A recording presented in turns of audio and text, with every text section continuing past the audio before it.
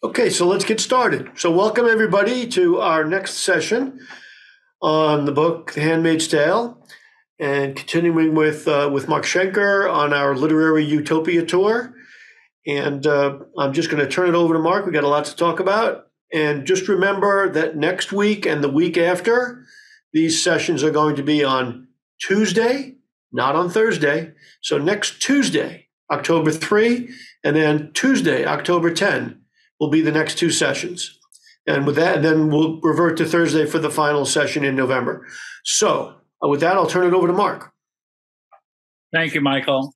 When I designed this series to go from Utopia in the 16th century, the book Utopia, into the 21st century, I realized that one of the challenges would be that I couldn't get female authors for the first centuries because they weren't writing this kind of work. And so I was eager to make sure that for the four, beginning tonight, this is the middle, the fourth of seven, that for the four that are sort of 20th century, 21st century, with an exception for King Lear, that at least two of them would be by women. And this was an easy choice because The Handmaid's Tale is probably the best known and commercially most successful of Margaret Atwood's many novels. She is a very prolific writer. She's written 18 books of poetry, 18 novels, 11 books of nonfiction, 8 collections of short stories. She's a very good short story writer, 8 children's books, and 2 graphic novels in addition to other pieces and reviews. I think it will not be long before she's considered for the Nobel Prize. I think she's certainly one of the best writers writing in English over a wide range of things. So we have her, and then the author also of Cloud Cuckoo Land, our last book. So tonight we're in the 20th century, a book I hope many of you know, have read, and not just seen the excellent series, but maybe both. We take a little detour to King Lear that will have relevance, as you will see, to Station 11, but also to the question of what is it about human nature that seems to thwart the attempts for utopias. Station 11 and Cloud Cuckoo Land bring us, as I said, into the 21st century. They're good books on their own merit. So I told David when we were chatting beforehand that I hope the fact that you now have some examples of utopias and dystopias under your belt these past few weeks, in addition to what you know from your own reading, and that because I hope that this is a book, Handmaid's Tale, that you know outside the context of the series, I'm going to hope that this will be a discussion. There's some 50 of you, I think I saw. So rather than putting questions to me to answer as a lecturer, I'm wondering if we could say something, and I'll ask you to speak, but not at great length and deference to whether there are other people waiting to talk. Looking at this novel, especially if you knew it or read it before, in the context of this series, do you see it any differently from when you read it maybe 20 years ago or more, or when you read it for the first time, if it was recently? How do you see it informed by the things we've talked about, the things we've read? So, folks, you know the drill. I got the Q&A box open, and feel free to type away, comment, etc. Question, comment. I'll say as we're just waiting for you to join us in question, that clearly these things are being reported in the book, are things that were happening in our world in the 1980s and earlier. Genital mutilation, totalitarian religious regimes, communities in America that have very conservative religious communities and that are militant about it, the issue of the control of women's reproductive rights. Margaret Atwood was very careful and strenuously asserted that this is not a science fiction book. All these things have happened, and this kind of society is actually possible, which is why she wrote the novel. some 50 years ago.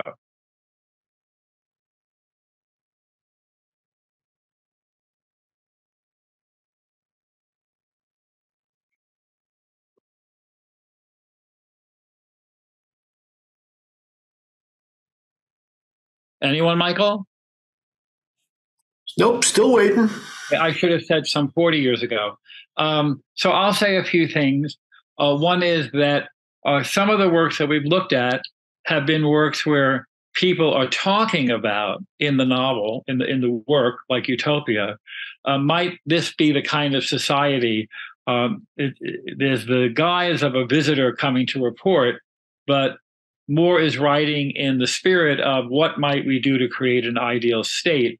When we get to Gulliver's Travels, he's reporting on a state or states that are clearly satirical, and he's implying that there is no such thing as the best of all possible worlds, and that excessive love of reason is itself unreasonable.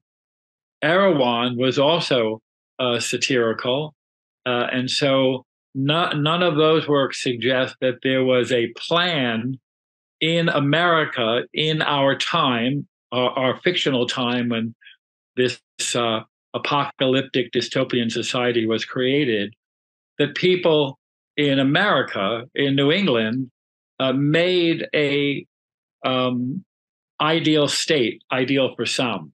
So that's radically different. That's very different. That this construction. She said it in New England because she was working on the notion of Puritan communities, which, despite the history books suggesting that they left religious intolerance in Europe and England in order to themselves be more tolerant, in fact, they created very, very exclusive communities. Even when the Congregationalists decided that the spirit of religious community was any group of people who get together and want to be a religious community can make up their own rules. They don't need a pope. They don't need a presbyter. They don't need governance. And when some people came along and said, is it possible that the number of people in the community could be one? Anne Hutchinson said, how about a congregation of one? Emily Dickinson liked that idea some generations later. They said, no, that's no good. You can't have a church of one. And basically they excluded her. And that created what come to be called the antinomian crisis. Nome is governance. Autonomy is your self-governance. And the idea that you could not have a movement in which there wasn't any governance. In the Congregationalist model, the governance is the community. But if you're only person in it, they argued, there is no governance because that's just independence. And as we all know, American history has a very complicated relationship with the idea of independence. Well, I don't know, Mark. You might need to be a little more provocative as we go along. So let me ask you, Michael. Do you have a way that you can have people respond in chat, voting that if I ask a question, we can know how many people attending say yes or no? I'm not sure. I think there's a way to do it, but I'm not sure how to do it. I'd be curious if the silence is that people didn't have a chance to read it or reread it, which I respect. I've been there. Or whether it's just that people are cogitating what they want to say about the book. I want to say again, and I hope I'm not wrong about this, if you've read the book, there's a lot in it to think and talk about, either in the context of a series on Utopia or more generally. I'll vamp a little bit longer, Michael, and again, I'm prepared, but I'd rather not lecture for an hour about a book that I think has relevance to people's reading and lives. So the idea that these handmaids have this prefix that they're of Fred or of Glenn is a kind of perversion of women taking their husband's surnames, which used to be universal and is still common, but not universal. And the idea that of, rather than just taking your husband's name, has a real sense of possession, that property, this belongs to, this is of so and so.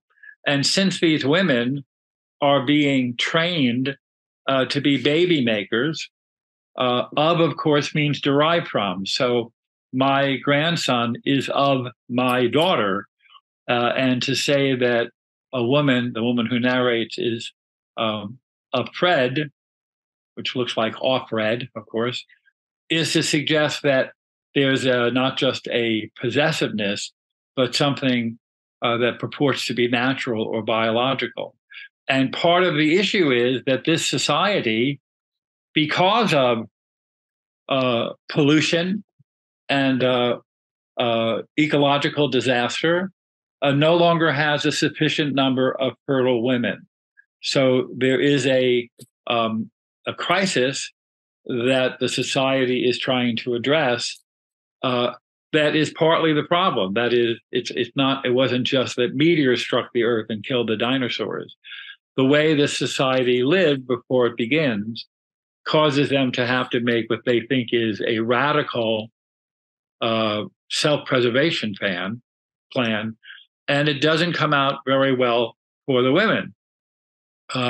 It turns out that a number of important people, including her commander, break the rules in sexual ways, break the rules in trivial ways about playing Scrabble or shooting the breeze. And the suggestion is once again that human nature cannot be governed by issues of perfection that run counter to what it is to be human. I mentioned in the very first session about the issue of, if utopias are so grand, why do they have to be designed and compelled upon people? And Michael and I have been talking about doing possibly a Tennyson series next spring. And in The Lotus Eaters, which is one of his poems about Ulysses, the Lotus Eaters from the Odyssey in his poem decide that they shouldn't go home. They love being drugged because if they go home, they will trouble joy. They'll come and their families and friends and children will have been used to their absence and they'll be unsettling. And they decide that they're going to swear an oath. Ulysses is not part of this conversation. They're going to swear an oath that they won't return. And I raise the question then, don't expect you to remember, but I raise it when I teach it, is, if this is such a good place to be, why do you have to have your fellow mariners swear an oath? And that there's this strange tension between, it's not everyone who thinks this is the best place. The people in charge think it's the best place, and the other people are forced to either agree or live in compulsion. And of course, you could argue that no utopia can exist if many people, you could say any people in the population, are forced, compelled to participate. So, Mark, two points to make, or a point in a question. One is you're a little bit of a victim of your own success, because someone has actually written, speaking just for myself, I attend these because I do want to hear Dr. Schenker expound for an hour. No problem for me if there are no questions. Okay. Well, I want to say I appreciate that. Although I want to say I do think that if one of 7 presentations is largely readers, that's not a bad thing. Secondly, my entire academic career in and outside of formal educational institutions is based on the idea that you read a text in a context of a community of readers, that you get to hear from other people what they think about this. I'm also aware that this is the first time in this series we're doing a woman author. I assume from past experience that most, if not that many, if not most of the people attending tonight are women, and that this book is not so old that it doesn't have relevance in 2023 in American elections and other kinds of initiatives that happen even outside of elections that affect women. So I'm going to say that I appreciate the vote of confidence, but I think this book is different. Did you say there was a second comment, Michael? I've actually got two. So let me just ask the question. You can think about the answer for a minute, and then I'll read you a comment that came after that. So the first one was Patricia saying, "I have lots to say about the story, but I'm a bit stumped by the specific question you asked." So if you want to think about that for a minute, and I can give you another comment from Elizabeth, who says, "This was my first time reading this book. I must say that I think I am somewhat stunned at how visible the risks of such a reality are, all too visible right now. I think it would have been easier to digest it at an earlier time, 10, 20, or 30 years ago, when the risks, at least in this country, seemed to be remote or even absurd. Sadly, I did not have to use my imagination." Yeah. So it was written nearly 40 years ago, but none of us can read everything.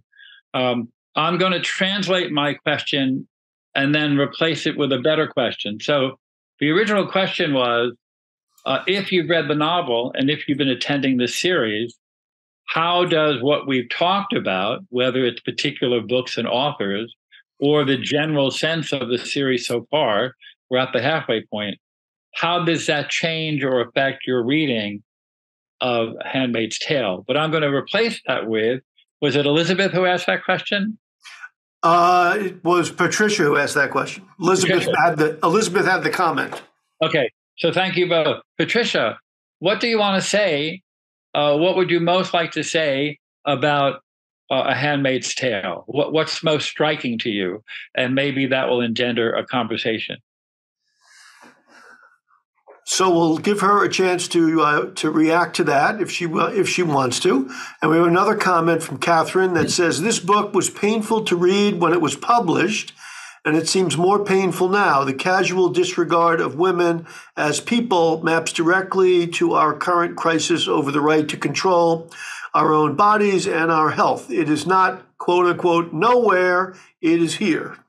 Yeah. So while we wait, I show up not just to talk about themes, but of course to talk about literary analysis. So let me say a few things. One is, it's a handmaid's tale. She tells her own story. And traditionally in literature, until the 20th century, women did not typically tell their stories. When Jane Eyre was published, and it turned out it was a coming of age story by a woman from her adolescence, to have a woman tell a coming of age story about herself was striking for more than one reason. Coming of age stories were for decades and centuries, and still are, largely about men. It's what they called a male plot. And that she would have a coming of age story, one, was striking in the middle of the 19th century, and two, that she was telling it. So one thing we should recognize here is this story is getting out because it's coming from Offred. That's an act of defiance. Another thing is that the idea of a tale has two connotations in literature. The negative one is that it may be made up, tall tales. Oh, that's tales of the Old West. But the other more positive one is it reminds us that a tale has a teller. That a tale has a teller, and the tale reveals the teller. And so one thing about this book is, even though it has an indeterminate ending, part of that, I think, is to give the uneasiness of where is this problem that's not just in Gilead, but in our globe, on our globe, in our country. Where's it going? Part of it, I think, is to add to that sense of it can't be determined. And part of it is to let the reader decide, are you more likely to think she got out or that she was deceptively recaptured? I do think it's to her credit, that is Atwood, that she creates a hero who tells her own story. And even if she is recaptured, even if she's killed, she has gotten this story out. And that gives her a reality that gives her an authority. It's not an accident that the word author and the word authority come from the same root. If you're an authority on a subject, you have expounded and written on it, and she gets to tell her own tale, which on this globe, many women in many countries, including ours, don't get a chance to tell their own story. So one very short, quick comment, and then another one following that. So Kelly's basically said, I wasn't able to get through it, so I'm eager to hear, but I don't have many answers. And then the comment that followed that was Gulliver's Travels. This is from Celia. Gulliver's Travels, Erewhon, and Handmaid's Tale all make one question basic cultural assumptions. The Handmaid's Tale is the most blunt of the three. Yeah, and can I, if that person would mull over this question, and I'll keep talking while we're waiting, and of course you can decline to answer. In what way, what cultural assumptions are being challenged by Handmaid's Tale? I think that's right, but I'd be curious to know what your take is on that. I do think this is a deeply disturbing book, not just because disturbing things happen in it, not just because we experience, as we do with all first-person narrators, an intimacy with the hero because she's telling her own tale. That's true in most first-person narrations. First-person narration is a kind of literary version that to know someone through first-person narration is to be inclined to be sympathetic or empathetic or even identify with them. I think that's true. I will also say that I have said to this group in the library and in the Zoom room that I think you could teach a respectable course of literary analysis by focusing on just three themes: secrets, ghosts, and doubles. Clearly, in a novel in which the handmaids are somewhat interchangeable, they aren't individuated for the society, the commanders, the wives of the commanders. There are lots of doublings. Secrets, of course, is part of the society. If you're oppressed and you want to resist, that resistance is almost always going to be secretive. And it's the secrecy of the resistance that raises the question, is she being helped, or are they friends or enemies of people who seem to be helping her? But I also want to say something about ghosts. Early on, there's a reference to a place on a ceiling where there was a chandelier, and it's now gone and capped over. And when I say ghosts in my analysis of literature, I'm including actual spirits, whether real or imagined, dead people returned to life. But I'm also including anything that can be called, in my phrasing, the presence of an absence. So I recently did So Long, See You Tomorrow. And if you were to look at a college yearbook, and among the many smiling faces on the page, there was a blank space. Sometimes they put an icon in it saying absent, or no photo. And when there's a no photo of someone you went to school with, and sometimes they'll put a picture of where's Waldo. That photo, that space, that gap, that Waldo is the presence of an absence. If there was no space on the page, you might forget that Michael Bellicosa didn't show up for his yearbook photo.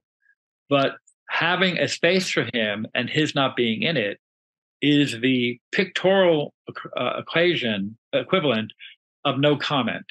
What does it mean when someone says no comment? They're saying, I have nothing to say, and they're saying it in brackets. I am affirming that I have nothing to say. This novel is loaded with instances where you are reminded of what was, that the presence of what you had before is you're reminded of by its absence. I hope I'm clear in that feeling. I've given this example before. I had a godmother named Aunt May. If she were still alive, she'd be here. If she were dead, as she is, and I never gave her a thought, she'd be gone. But since she is gone, but I think of her quite often, especially now that I'm a grandparent, I am reminded constantly of the absence of Aunt May. I'm not grieving and I'm not crippled. I'm not traumatized. She was a dear person and she's gone. Literature is fascinated by how human beings and whole societies negotiate the presence of an absence, a reminder of deprivation or loss or emptiness. And this novel is painful partly because the people in the novel remember what was. And those of you who commented, so far I think only women, some have mentioned that it's hard or painful to read. I think because of that, because it calls our attention to what has been removed, what they've been deprived of. Having sex, having babies, carrying babies, being a mother, these are among the most fundamental things that a society can experience. And not just the women, but the other members of the family, male and female, who have something vested in the children. This is radically different from the more bloodless conversations in the other novels we read so far about how society should work. This is a much starker book. Yeah. So Irene has said that the government can alter the status of a citizen or even a class of citizens is most terrifying. How long can such a system persist? Yeah. And who is that who said that? Irene. Irene, thank you. And Irene raises a question, which is, can any utopia be created by some kind of administrative body, no matter how well thinking? Can any collective get together and no matter how well intentioned, no matter how clever, can they create something that could be uniformly applied to a society, even if the society is just the Republic of Gilead, just some, who knows how much land that covers. But you don't get to, like Anne Hutchinson, you don't get to say, I want to have my own rules. And since utopias don't naturally arise, otherwise we'd have no series, if utopias developed just in the natural evolution of the way people are, you wouldn't have to dream or make them write about that. At the center of the series is that individuals long for perfection, and there's no example of it on the planet. Even the first myth of Christianity was paradise that becomes Eden. Paradise is a positive thing. The word Eden in most people's minds is the fall. And even if it's a fortunate fall, if you believe in the story of Christ's redemption, it was not a place you could stay. They were cast out. So the question becomes, is it possible to have a collective utopia if part of the cost is you have to be a member whether you like it or not? And obviously the book is loaded with sexism, male dominance, white supremacy, and a bullying by extremist religious groups. I was talking in a class years ago, many years ago, and talking about religious fundamentalism. And I saw that a couple of the women in class sort of screwed up their faces in distaste. And I said,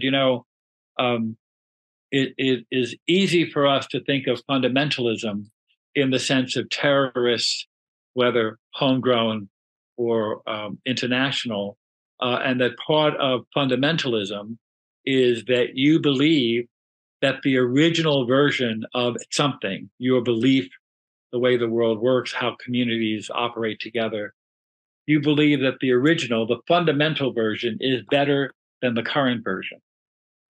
That's one of the requirements of being a fundamentalist. But the other one is that you think it's such a good idea, you'd like other people to participate. But the third idea, which is not required, is you're going to require them, you're going to be militant about having people join. And because terrorists who have radical ideas, and I want you not just to think of Iranians or Afghanis, I want you to think of homegrown terrorists just for the sake of fairness and equity. We do have examples in America, and I'm sure there are examples in other countries that I'm unaware of fundamentalists who want to live that life, would be happy to welcome outsiders into it, but are not going to beat the crap out of you if you won't join. And that's the Amish and the Mennonites. And although they're not adverse to outsiders coming and joining their communities, they know from experience, and I have some secondhand experience with this, that many people who come as tourists. They're amused or entertained by the quaintness of this life. And Lancaster County and other places have made a lot of money about tourist trade. There's nothing wrong with that. But they are deeply suspicious of whether people actually want to join. But they have never been militant, physical, or violent in getting people to join. But there's so many examples of militant fundamentalism that I'm sorry to say that many people, and not just my undergraduate students, think that fundamentalism requires you to be militant. It doesn't.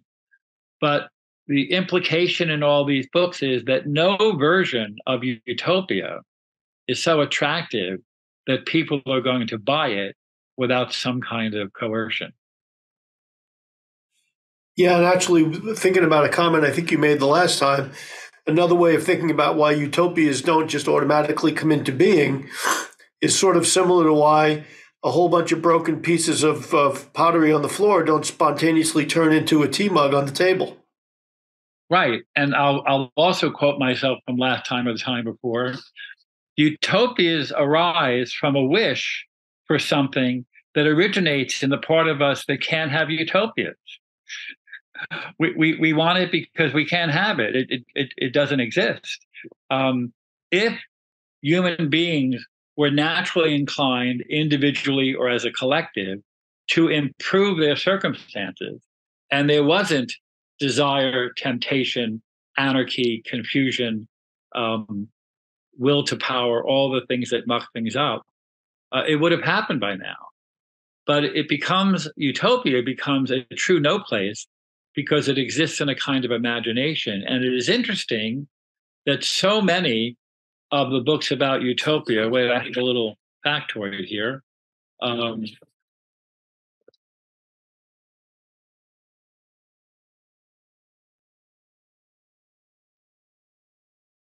can't put my foot on it. I'll find it eventually. But how many hundreds of utopias were written about before 1900, and how many since? I'll find it among my papers here. So the catch-22 is it becomes so desirable exactly out of the thing that's dissatisfied in individuals or communities that make it impossible. Again, Eve and Adam were told, you can have anything you want. This is a big, beautiful place, anything you want. You just can't have, let's see, the fruit of that tree. And people like Milton, who wrote religious commentary on Genesis, and of course he wrote Paradise Lost, said that the myth, or the Bible story, if you believe it, is meant to say there is no freedom without some kind of limit. And that the God of the Old Testament gave Adam and Eve everything except this one thing to make them understand discipline, to make them understand obedience. And that, of course, what we find out is Eve is in love with that apple. Maybe a serpent helped her make that choice, but it turns out the thing you can't have is pretty attractive. When Tipper Gore had the brilliant, stupid idea that we should label albums that have questionable lyrics, what did kids do? They went in and they looked for the label. She helped save them shopping time. She didn't intend that, but that's what the kids wanted. What's the thing I can't have? Let me have 2 copies. I'll give one to my brother. So here's a literary question or comment that Susan basically has said. Are we seeing reverberations of Chaucer's Canterbury Tales? Is that the end of the comment? Yeah. Yeah. I do think she very much intends that we think of the tales of the Canterbury Tales, a masterpiece, because the suggestion there is in Canterbury Tales that the story being told is both a story that you could read anywhere, but because they're the Pardoner's Tale, the Reeve's Tale, and so on, they are an extension of not just a person, but a type. And to Chaucer's credit, although he was a medievalist who, like Dante, believed in types of spirits, types of people, he didn't have access to modern psychology. There's nothing typical about these stories. Yes, they may reflect the nun's priest. They may reflect what a reeve does. A reeve, by the way, I think people find this interesting, is a minor official, like a justice of the peace. And if they're the reeve of the shire, they became known as the shire reeve, which is where we got the word sheriff from. And the original sheriffs were shire reeves, closer to notary publics than to police officers, but that was the beginning of something like a police force.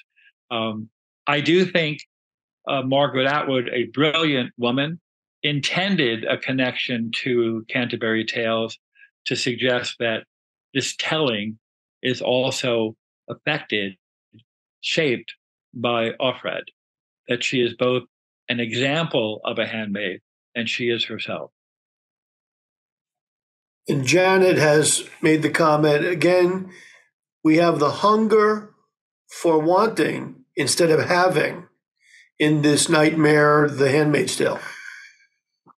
Yeah, and of course, wanting is very heady. Wanting is, let me use the right word, exciting. Emily Dickinson created a whole poetic philosophy out of the idea that wanting may be more satisfying than having. Marcel Proust's narrator in Remembrance of Things Past finds that his memory of that childhood Madeleine is much better than the actual, I'll call it pastry rather than cookie, that he experiences years later.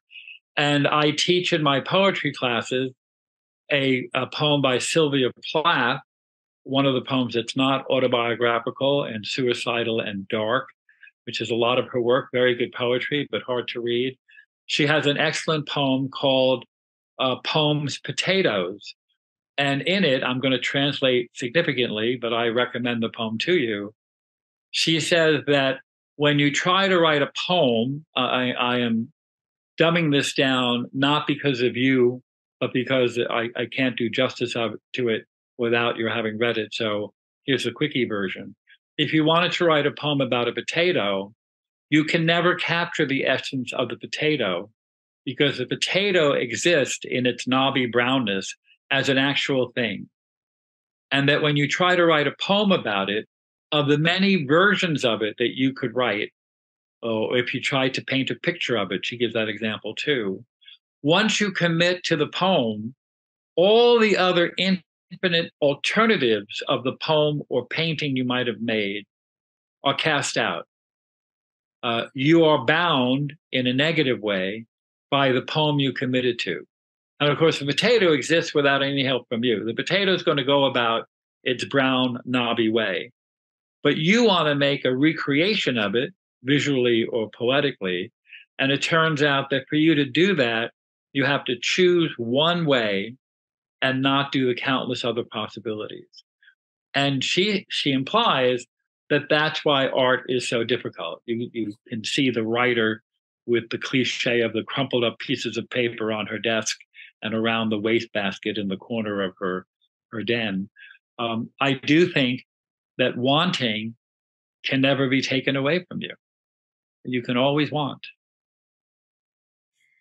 So Kelly's follow-up comment, it says, from Mark's sublime to my ridiculous, I was struck by I was struck by the description of the commander's wife. Didn't everyone think of Tammy Faye?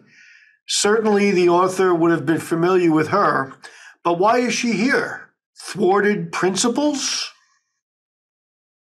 I don't get the last question. She's Yeah. there in the 80s. There were such people.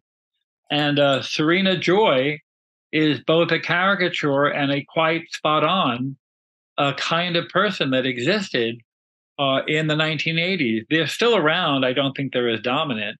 Remember that Reagan was president also in the 1980s, and there was a great conservative movement. And remember, those people didn't just want to spread the word, they wanted your money. And I'm not proselytizing, I'm a religious Christian, but I recognize there are lots of problems with Christianity, just as I think of myself as a patriotic American, lots of problems with America. But it sickens me that I know that countless people have given money they couldn't afford to people who are largely charlatans. And I'm not sure the comfort they got from giving that money is worth the money they gave. Now, maybe they could afford it and maybe it does make them feel better. But there were such women who were counterparts to the men because they're selling marriage, they're selling middle class conservative life, the family unit. And there are single male preachers, but the whatever Jim Bakker and Tammy Faye's operation was called, it was built on the notion that they were a couple, a loving couple. And if you encountered Tammy Faye in a novel or a movie, and I know there have been movies made about her, 50 years before she existed, you'd say, this is a caricature. This is ridiculous. This could never happen. Well, it happened, like Titanic and the World Trade Center and the Holocaust and other things I've referenced as the unreality of reality. Let me say, Michael, I haven't heard a male name yet, unless Kelly is a male. Nope. I'm wondering, are there no men in the group who have something to say? Well, you've thrown that out there. Let's see. I know. Is it only the women who think I'm sublime? Come on, guys. They're in the audience. You can see them in the participant list. But for the moment, there are no open questions at the moment. Okay, I'm not putting anyone on the spot at all. I would never call, if you were a student in my class and I could see you, I would never call on you, ambush you. So I want to go back to this notion that it may be hardwired into the desire for utopia, that its very impossibility makes people try to figure it out, and also explains why there are so many more examples of dystopian fiction than fiction that actually tries to be utopian in some way. And we come back to what was true in Gulliver's Travels and explicit at the end of Utopia, which is it possible that the true utopia is a community of kind people, of generosity, of charity, of having no prescription or program, no oath you have to swear, no sign on the dotted line, that to be considerate and thoughtful of others. It sounds, as my children would say, cheesy, but I think that's what a lot of literature comes down to. I'll say something more. If you believe in the golden rule, do unto others as you would have others do unto you, pretty good rule. It doesn't work if I think that Michael will not mind my making fun of him every time we meet or talk, because I myself don't mind being made fun of. I have a very thick skin, and I wouldn't mind people mocking me. And so I assume that if I am going to do unto others, Michael, as he could do unto me, that my thick skin means that I have the right to mock him. But of course, the unwritten codicil within the golden rule that makes it work is do unto others as you would have others do unto you if you were them.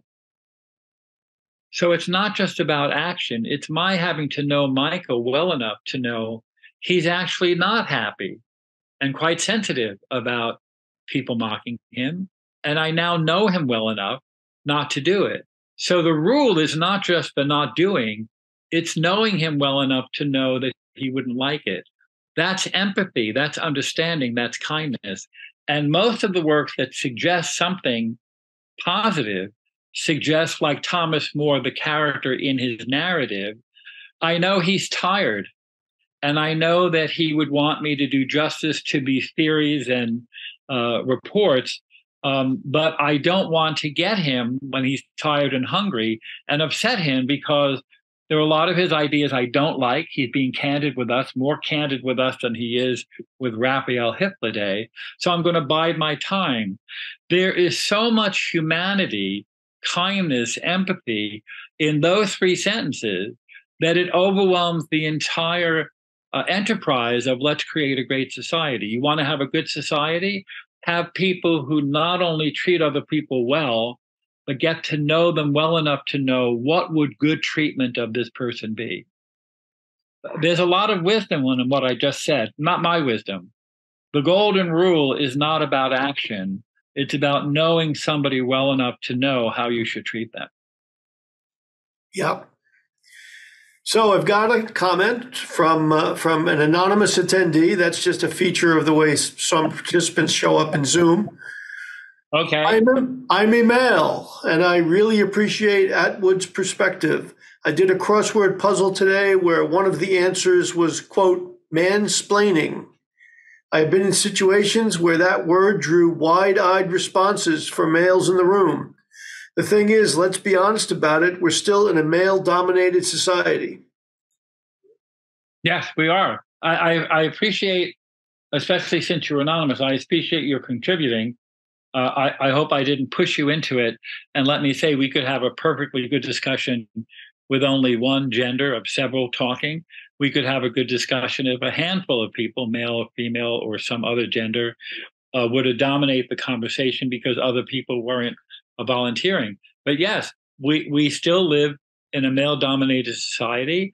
And even if it doesn't seem to be in our practice and our laws, language often takes a long time to catch up. And so I don't know the last time you talked about hanging up on someone when you no longer hang up. I don't know the last time someone talked about dialing somebody. I certainly know that generations from now will wonder why whatever conveyance we have is rated in terms of horsepower. But in terms of human interaction, I've made this point. There's a short story called A Manual for Cleaning Women that originally was titled Cleaning Lady, and it was revised either by the author or the editor, and the author's name will come to me, I hope, because it wanted to be more inclusive. And when I teach that excellent short story by somebody, you could look it up, Manual for Cleaning a Woman. I point out to my book groups, largely female, but not exclusively, that what is the male version of the person who comes into your office building at night to clean up? If it's a female, she's the cleaning lady or the cleaning woman. It's up to you to decide which of those is a better term. But no man is ever called, oh, the cleaning man was in my office last night. Oh, going out, I said goodnight to the cleaning guy, the cleaning man. We call him a janitor. That is, he gets a title. He gets a title.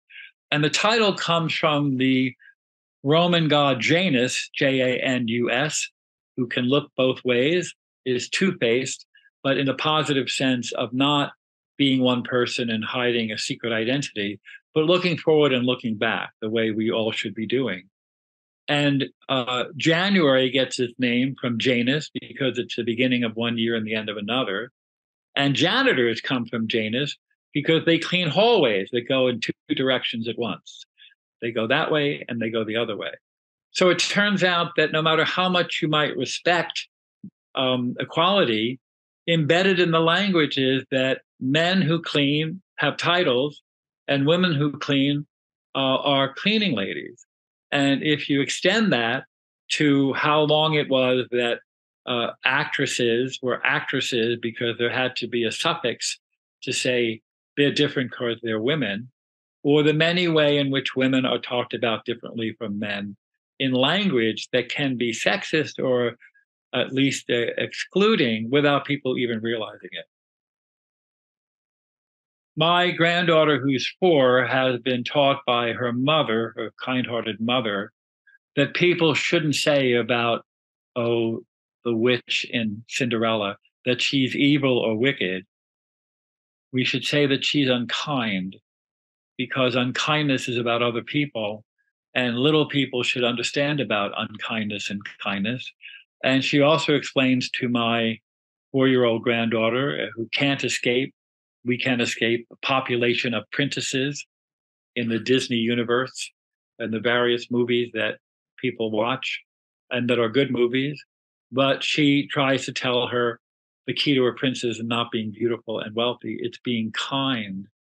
And I say this because you realize when you're around little children how much negativity, sometimes by race or class or gender, is in the hidden parts of language. And my 4-year-old has become a brown shirt for reporting any indiscretions. So my daughter will not allow people to call somebody an idiot or refer to somebody in conversation. This idiot was in front of me on the street. And you'll hear from the other room, from the 4-year-old, we don't use that word. And I bring this up to say, I sometimes say about myself, I was so stupid in not remembering. And my granddaughter will tell me not to use that word, even about myself.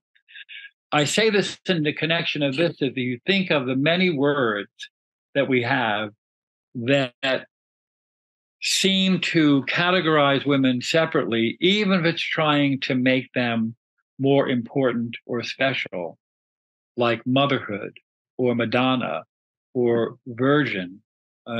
Male virgins, are they male virgins? You wouldn't think so. A female's virginity is not just something that is a social construct, it's something that many people put a lot of energy into protecting. Honor killings, a woman, a family member killed because of an indiscretion that is governed by a tribal, bloodthirsty notion. And it doesn't just happen outside of this country's borders. There are honor killings all the time in 2023, all over the world. And why?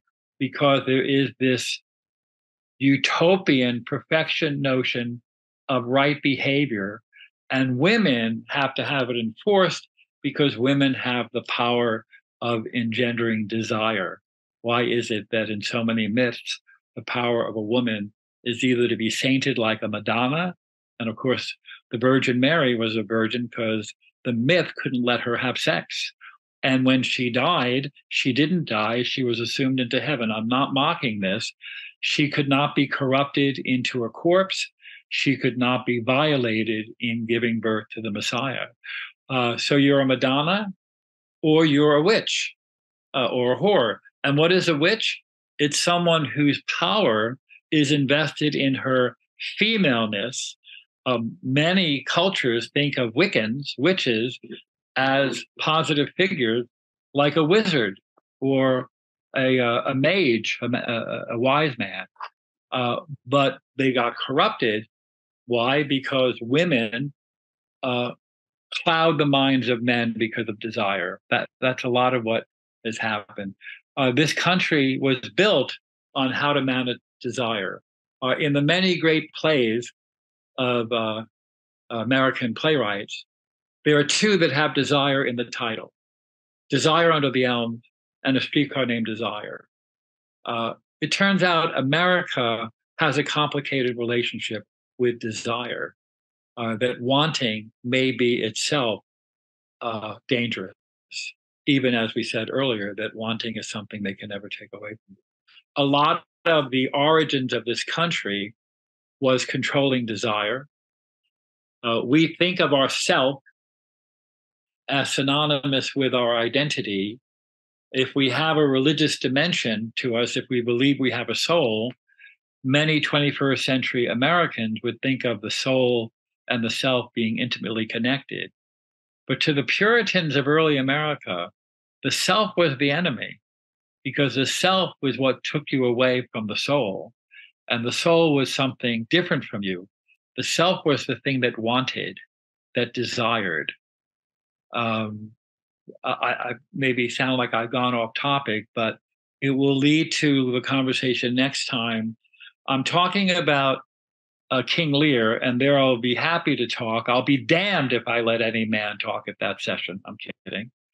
I'd always take an opportunity to talk about King Lear, but I'm talking about it because Lear raises the issue of, in the absence of the great chain of being, in the absence of the feudal system, which wasn't true for Lear, but was true for the author, Shakespeare is living in a climate where there's no longer the hegemony of the Roman Catholic Church, the Holy Roman Empire. There's no longer the comfort that the great chain of being says everything is plotted hierarchically, so everything is above something and below something. Now, there can be anarchy. So what is the nature of human nature? What is it that binds people together? Is it family? Is it honor? Is it a kind of symbiosis? I'll help you because you can help me. Is there something, does it have an economic basis? And in the story, there is a king with 3 daughters, one of whom is better than the other 2, although the idiotic father can't see it for reasons I'll talk about. So sisters who are radically different from one another. And the subplot, an excellent subplot, most Shakespeare plays have subplots, not all of them, is a duke who has 2 sons named Edmund and Edgar, much to my students' chagrin. Couldn't one be Billy and one be Tony? But no. And one of them is a bastard son, and the other one was born out of the marital wedlock. And they're radically different people. They are good and evil. Don't tell my granddaughter, but they are. And the question that arises in the play and in the minds of some of the characters is, what is it that makes this difference? What is the nature of nature in a century, not Lear's, but Shakespeare's, where there's no longer the old rubric of somebody telling you what to do?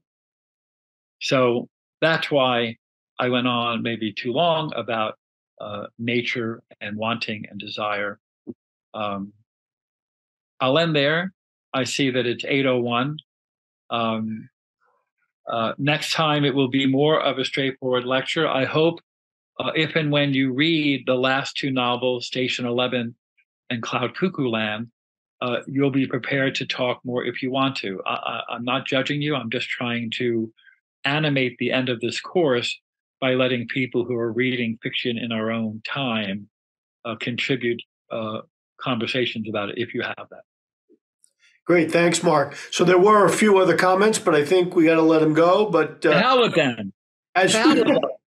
As usual, folks, Mark is very happy to get direct emails. So if you want to send any kind of a message or comment directly to him, I can give you his email address. I'm sure you can find it yourself if you don't know it, but please ask me and I'll shoot his email address right back to you. It's not the old email address at Yale. I just want to emphasize that. Right. So if you've got an email that you've sent to him before with a Yale address, it's not the right one. Just send me a note and I'll send his correct email right back to you.